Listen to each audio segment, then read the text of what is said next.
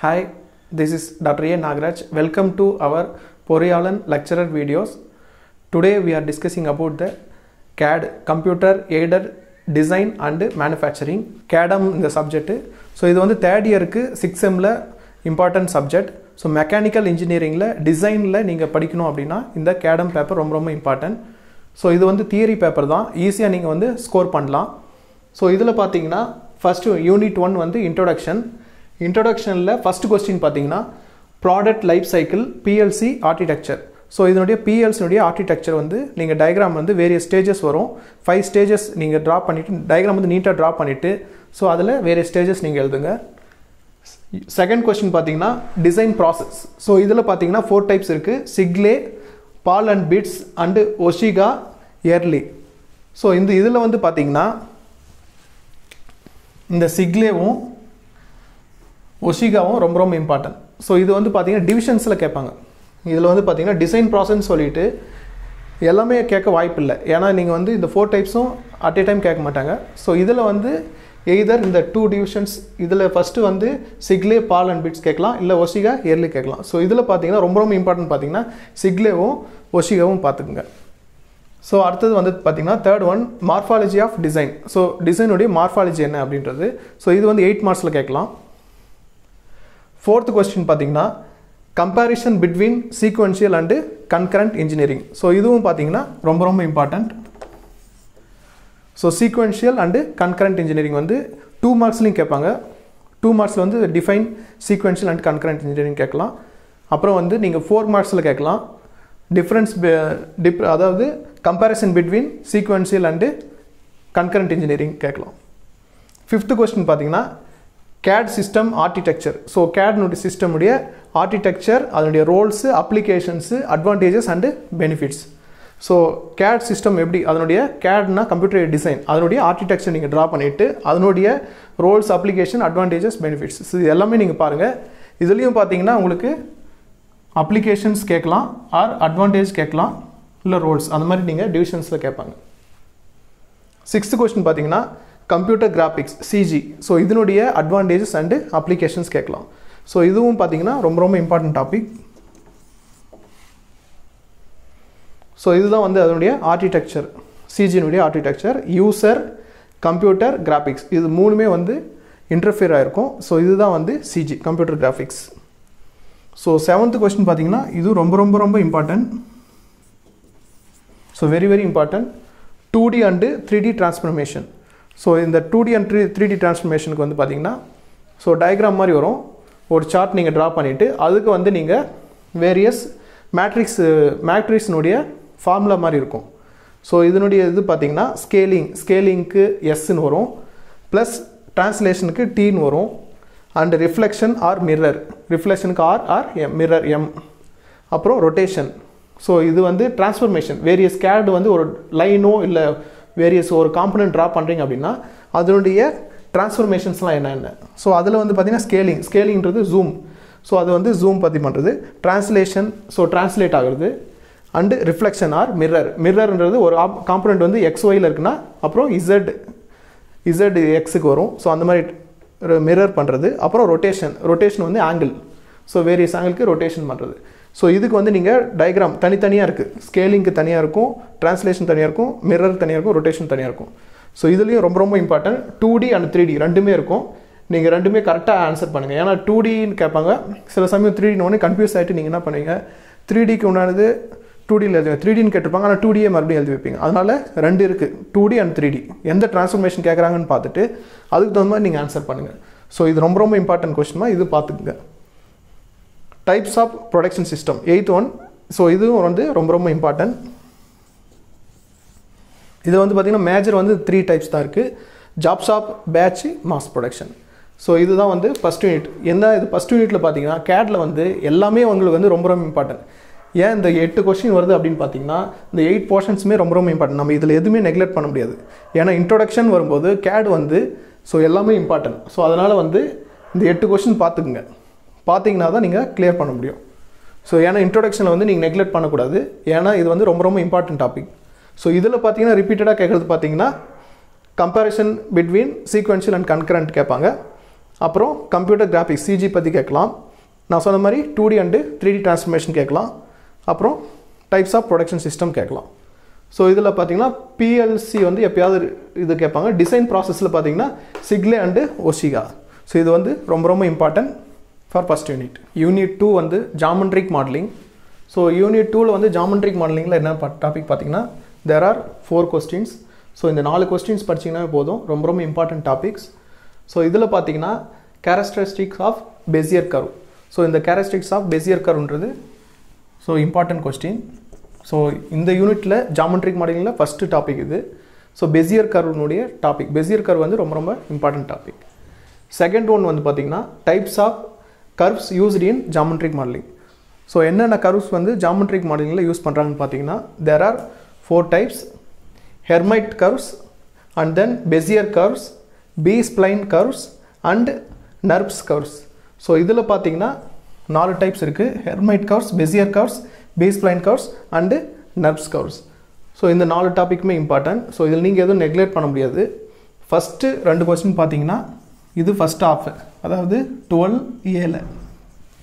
12Aல compulsory attend பண்ணலாம். Third question பார்த்தீங்கன்னா techniques இன் surface modelling.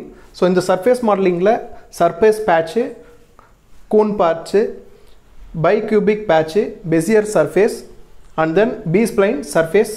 So இது வந்து there are 5 டைப்ஸ் இருக்குது. ஸோ இந்த சர்ஃபேஸ் மாடலிங்கில் பார்த்தீங்கன்னா ஈக்குவேஷன்ஸ் அதிகமாக வரும். ஸோ ஈக்குவேஷன்ஸ் உங்களுக்கு அதிகமாக வரும், ஈக்குவேஷன்ஸ் நீங்கள் நல்லா வரும் அப்படின்னா, ஈக்குவேஷன் படிக்கணும் அப்படின்னா இந்த கொஸ்டின் படிங்க, ப்ரிஃபர் பண்ணுங்கள். தேர்ட் கொஸ்டின்ஸ் ப்ரிஃபர் பண்ணுங்கள். அதர்வைஸ் ஈக்குவேஷன்ஸ் இல்லாமல் எனக்கு டிராயிங் மட்டும் நான் ட்ரா பண்ணால் போதும் அப்படின்னா இந்த செகண்ட் கொஸ்டின்ஸ் ப்ரிஃபர் பண்ணுங்கள். ஸோ இது வந்து ஒன்லி டிராயிங்ஸ் மட்டும்தான் வரும். ஸோ இதில் பார்த்தீங்கன்னா டிராயிங்ஸ் ஆஸ் வெல் ஆஸ் ஈக்குவேஷன்ஸோடு வரும். ஸோ இந்த சர்ஃபேஸ் மாடலிங்கில் அதனால் ஜாமெட்ரிக் மாடலிங் ப்ரிஃபர் பண்ணிங்கன்னா கொஞ்சம் ஈஸியாக இருக்கும் உங்களுக்கு. அண்ட் தென் ஃபோர்த் கொஸ்டின் பார்த்தீங்கன்னா solid modelling representation method, topology and geometry. So இதில் பார்த்தீங்கன்னா 2 டைப்ஸ் இருக்குது, BREP அண்டு CSG. BREPனா என்னென்னு பார்த்தீங்கன்னா boundary representation, and then CSG பார்த்தீங்கன்னா கன்ஸ்ட்ரக்டிவ் சாலிட் ஜாமெட்ரி. ஸோ இதில் பார்த்தீங்கன்னா இதுவும் ரொம்ப ரொம்ப இம்பார்ட்டன்ட் டாபிக். ஸோ இதில் வந்து 2 டிவிஷனாக கேட்பாங்க, அதாவது 13லேயே வந்து 2 டிவிஷன், 1 or 2 டிவிஷன்ஸில் கேட்பாங்க. ஸோ இதுவும் ரொம்ப ரொம்ப இம்பார்ட்டன்ட் டாபிக். ஸோ இதில் பார்த்தீங்கன்னா உங்களுக்கு ஈஸியாக தான் இருக்கும். டிராயிங் ஆஸ் வெல் ஆஸ் இந்த பூலியன் ஆப்ரேஷன்ஸ் நீங்கள் ஆல்ரெடி மேக்ஸில் படிச்சதான். பூலியன் ஆப்ரேஷன்ஸ் வந்து A union B, A intersection B, A minus B, B minus A, இந்த பூலியன் ஆப்ரேஷன்ஸ்லாம் படிச்சிருப்பீங்க இல்லையா, கேட்ஸு. ஸோ அதனால் அது ஈஸியாக இருக்கிறவங்க அப்படின்னும்போது நீங்கள் CSG இந்த BREP படிச்சிக்கங்க. ஸோ அதனால் இந்த செகண்ட் யூனிட்டில் வந்து பார்த்தீங்கன்னா ஸோ 1, 2, 4 இது படிச்சிங்கன்னா கம்பல்சரி வந்து நீங்கள் அட்டன் பண்ணலாம். Unit 3 CAD standards. CAD ஸ்டாண்டர்ட்ஸில் பார்த்தீங்கன்னா 4 இம்பார்ட்டன்ட் கொஸ்டின்ஸ் இருக்குது. ஸோ இதில் பார்த்தீங்கன்னா GKS, IGES, step and then girls. So இது வந்து 4 டைப்ஸ் இருக்குது. இந்த 4ல் வந்து பார்த்தீங்கன்னா 1 and 2 ரொம்ப ரொம்ப இம்பார்ட்டன்ட் கொஸ்டின், ரிப்பீட்டடாக கேட்குற question. So GKSனா graphical kernel system. So அதனுடைய ஆர்கிடெக்சர் ஒரு டயக்ராம் இருக்குது, அதை ட்ரா பண்ணிவிட்டு அதனுடைய ஒர்க்கிங் பிரின்சிபல். ஸோ டேட்டா, அதாவது CAD ஸ்டாண்டர்டில் என்னன்னு பார்த்தீங்கன்னா ஆஃப்டர் த டிசைன் டேட்டா வந்து நம்ம சேவ் பண்ணுறோம் இல்லையா, லொக்கேஷன் வந்து டேட்டா வந்து எக்ஸ்சேஞ்ச் பண்ணுறோம். ஸோ அதுதான் வந்து CAD ஸ்டாண்டர்ட். வேறு ஸ்டாண்டர்ட்ஸில் CADக்குன்னு ஒரு ஸ்டாண்டர்ட்ஸ் இருக்குது, அந்த இதில் சேவ் லொக்கேஷன் கொடுக்குறோம். ஸோ அதுதான் வந்து CAD ஸ்டாண்டர்ட்ஸ்னு சொல்கிறோம். ஸோ இதில் பார்த்தீங்கன்னா ஃபஸ்ட் கொஸ்டின் ரொம்ப ரொம்ப இம்பார்ட்டன்ட், ரிப்பீட்டடாக கேட்குற question GKS, and then IGES initial graphics exchange specification. Third one பார்த்தீங்கன்னா step standard for the exchange of product model data. So இதனுடைய ஸ்டெப்னுடைய ஆர்கிடெக்சர். ஸோ இது வந்து பார்த்தீங்கன்னா 1 and 2 பார்த்தீங்கன்னா 13Aல, 3 and 4 பார்த்தீங்கன்னா 13B. ஸோ அதனால் ஃபஸ்ட்டு 2 கொஸ்டின் உங்களுக்கு எது ஈஸியாக இருக்கோ அது பார்த்துங்க. ஸோ இது வந்து ஸ்டெப்பு. அண்ட் தென் ஃபோர்த்து பார்த்தீங்கன்னா கேல்ஸ், இதனுடைய OpenGL. ஸோ ஃபைல் கொஸ்டின் வந்து இதுக்கும் வந்து பார்த்தீங்கன்னா ஒரு ஆர்கிடெக்சர் மாதிரி வரும். ஸோ அதை ட்ரா பண்ணிவிட்டு நீங்கள் இது பண்ணலாம். கேல்ஸ்னுடைய பார்த்தீங்கன்னா ஃபுல் ஃபார்மேஷன் பார்த்தீங்கன்னா continuous acquisition and life cycle support. So இதில் பார்த்தீங்கன்னா மேஜராக பார்த்தீங்கன்னா GKS பார்த்துக்குங்க. ஸோ 1 and 2 பாருங்கள், அதர்வைஸ் 1 and 3 பாருங்கள். 1, 2 படிங்க, இல்லை 1, 3 படிங்க. ஸோ இதில் பார்த்தீங்கன்னா மேஜராக பார்த்தீங்கன்னா ரொம்ப ரொம்ப இம்பார்ட்டன்ட் பார்த்தீங்கன்னா IGS அண்டு ஸ்டெப். இது வந்து ரொம்ப ரொம்ப இம்பார்ட்டன்ட் கொஸ்டின், ரிப்பீட்டடாக கேட்குற கொஸ்டின் ஃபார் யூனிட் 4 பார்த்தீங்கன்னா fundamentals of CNC and part programming. So unit 1, 2, 3 வந்து கேட் ஓரியன்டாக படித்தோம். மேனுஃபேக்சரிங் கேம் ஓரியன்டாக வந்து யூனிட் 4 and 5 வருது. ஸோ அதில் பார்த்தீங்கன்னா யூனிட் 4 வந்து fundamental of CNC and part programming. So இதில் பார்த்தீங்கன்னா நீங்கள் ஆல்ரெடி லேபில் வந்து பண்ணது தான். இந்த செமஸ்டரில் லேபில் நீங்கள் ஆல்ரெடி படித்தது தான் நீங்கள் வந்து. ஸோ இதில் வந்து coats சிஎன்சினுடைய coats G code and M code use பண்ணி ப்ரோக்ராம்லாம் எழுதிருப்பீங்க. ஸோ இந்த யூனிட்டில் பார்த்தீங்கன்னா தியரி பார்ட் வந்து சிஎன்சி ஓரியன்ட் தான் வரும். NC numerical control and CNC இது ரெண்டு தான் மேஜர் வந்து. ஸோ இதில் பார்த்தீங்கன்னா கோட்ஸ் ஆல்ரெடி நீங்கள் லேபில் படித்தது தான். அது வந்து நீங்கள் ஒன்ஸ் அகெயின் நீங்கள் வந்து ரீகால் பண்ணிக்கோங்க. அந்த கோட்ஸினுடைய டெஃபினிஷன்ஸ் எந்தெந்த கோடுக்கு என்னென்ன டெஃபின் வருது அப்படின்றது நீங்கள் பார்த்துக்குங்க. ஏன்னா டேபிளர் வந்து அது யூஸ் பண்ணி வரும். எய்தர் டெஃபினிஷன்ஸில் கேட்கலாம், அதர்வைஸ் ப்ராப்ளம்ஸ் வந்து கேட்டிருக்காங்க. சிஎன்சினுடைய ப்ரோக்ராம் ஏதாவது ஸ்டெப் டர்னிங் இல்லை சிம்பிள் ப்ரோக்ராம் ஒன்று கொடுத்துட்டு அதில் வந்து நீங்கள் சால்வ் பண்ண சொல்லுவாங்க. ஸோ அது வந்து ப்ரோக்ராம் ஓரியன்டாக வந்து எழுத சொல்லுவாங்க. ஸோ அது வந்து மேஜராக பார்த்துக்குங்க. ஃபஸ்ட் கொஸ்டின் பார்த்தீங்கன்னா டிஃபைன் என்சி சிஸ்டம். ஸோ இதனுடைய நியூமெரிக்கல் கண்ட்ரோல், அதாவது நியூமெரிக்கல் கண்ட்ரோல்னால் என்ன, அதனுடைய டைப்ஸ் வந்து 2 டைப்ஸ் இருக்குது. Open loop system in NC machines and closed loop system in NC machines. So there are 2 types. இந்த 2 டைப் பார்த்துக்குங்க. செகண்ட் கொஸ்டின் பார்த்தீங்கன்னா CNC machine tools. சிஎன்சினுடைய machine tools அதனுடைய principal operation drives and controllers.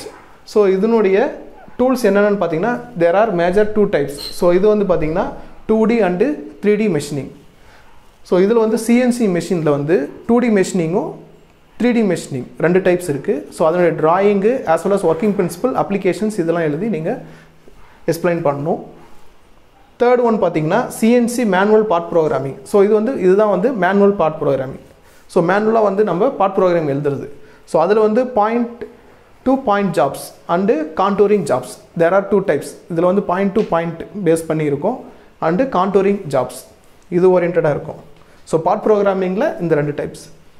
So இதில் பார்த்தீங்கன்னா quotes நான் already discuss பண்ணுவீங்க இல்லைங்களா. So G quotes and M quotes. So இந்த 2 டைப்ஸ் வந்து நீங்கள் மேஜராக பார்த்துங்க. G00 and G97 மெஷினிங்ஸ். இதில் பார்த்தீங்கன்னா மிஸ்லினியஸ் ஃபங்க்ஷன் எம் கோட்ஸில் பார்த்தீங்கன்னா M00 to M40. ஸோ இதில் வந்து 00 to 98, அதாவது 98 டெஃபினிஷன்ஸ் நீங்கள் பார்த்துங்க. கோட்ஸ் ஆல்ரெடி படித்தது தான் லேபில், ஒன்ஸ் அகைன் நீங்கள் ரீகால் பண்ணிங்க. எம் கோட்ஸில் வந்து M00 to M40. ஸோ இது வந்து மேஜராக பார்த்துங்க. ஃபோர்த் கொஸ்டின் பார்த்தீங்கன்னா இன்டர்போலேஷன் இன் பார்ட் ப்ரோக்ராமிங். ஸோ இது வந்து பார்த்தீங்கன்னா micro machining drawing, surface micro machining and vapour machining. So இந்த 3 டைப்ஸ் இருக்குது. ஸோ இதில் பார்த்தீங்கன்னா மேஜராக வந்து பார்த்தீங்கன்னா ஸோ இந்த open loop and close loop NC machine கேட்கலாம், எதர் NC machine and CNC machine. So இது வந்து 2. இது வந்து 3 and 4 வந்து சிஎன்சி மிஷினுடைய கோட்ஸ் யூஸ் பண்ணி பண்ணுறது ப்ரோக்ராமு. அதர்வைஸ் பார்ட் ப்ரோக்ராமிங்கில் 3 ட்ராயிங்ஸ் இருக்குது. ஸோ இது வந்து பார்த்தீங்கன்னா செகண்ட் ஹாஃபில் வரும். 14B, இது வந்து 14A. ஸோ மேஜராக வந்து ப்ரோக்ராம்ஸ் வந்து பார்த்துக்குங்க. ஸோ இது வந்து ரொம்ப இம்பார்ட்டன்ட். ஸோ இதுலேயே பார்த்தீங்கன்னா 2 மார்க்ஸ் வந்து பார்த்தீங்கன்னா டிஃபைன் சிஎன்சி, டிஃபைன் என்சி மிஷின்னா என்ன, அண்டு ஓப்பன் லூப் சிஸ்டம்னா என்ன, க்ளோஸ் லூப் சிஸ்டம்னா என்ன. ஸோ இதனுடைய சப் டிவிஷன்ஸில் வர்றது எல்லாமே 2 மார்க்ஸில் கேட்பாங்க. யூனிட் 5 பார்த்தீங்கன்னா cellular manufacturing and FMS flexible manufacturing system. So இதில் பார்த்தீங்கன்னா ஃபஸ்ட்டு கொஸ்டின் வந்து குரூப் டெக்னாலஜி. இந்த யூனிட்டில் வந்து குரூப் டெக்னாலஜி அண்ட் FMS இது 2 தான் மேக்ஸிமம் மேஜர் கொஸ்டின்ஸ் வரும். ஸோ இதில் பார்த்தீங்கன்னா first one group technology Rolle's, அதனுடைய ரோல்ஸ் என்ன, Rolle's of GT and CAD CAM, அதனுடைய design and manufacturing attributes. So இதில் எப்படின்னா கேட்கலாம், அதாவது குரூப் டெக்னாலஜின்றது அதனுடைய டெஃபினிஷன் கேட்பாங்க, ஆஸ் வெல் ஆஸ் டிசைன் ஓரியன்டாக இருக்கும். அப்புறம் மேனுஃபேக்சரிங்கில் கேட்பாங்க ஆர் அட்ரிபியூட்ஸ். ஸோ இதில் வந்து டிவிஷன்ஸ் 8 மார்க்லாம் கேட்கலாம், இல்லை ஃபுல் அண்ட் ஃபுல் 13 மார்க்ஸில் வந்து குரூப் டெக்னாலஜி பற்றி கேட்கலாம். ஸோ செகண்ட் கொஸ்டின் பார்த்தீங்கன்னா ஆப்டிஸ் part coding system problems. So இது வந்து பார்த்தீங்கன்னா ஒரு ஆர்கிடெக்சர் ஓரியன்டு. ஸோ இதில் manufacturing game oriented part coding எப்படி எழுதுறது அப்படின்றது பற்றி பார்க்குறது.